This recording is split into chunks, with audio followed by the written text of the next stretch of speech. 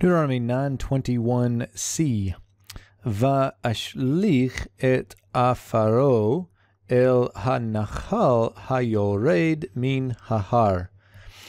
And so here we get the rest of what Moses did. So the calf has been crushed down to dust, and then Moses says, and I caused to send, or caused to throw. Here we have a hifil.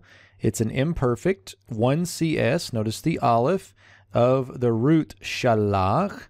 And the hifil we have indicated here by the patach, and then the hirik. And I came way up here with that loop because we would normally want to see the hirik yod right there, but this one is written defectively. So definitely a hifil, but be aware that that yod is going to be missing. So, and I threw, what did you throw? Direct object marker here. Its dust, or the dust of it, the 3ms pronoun there being a reference to the calf or the bull.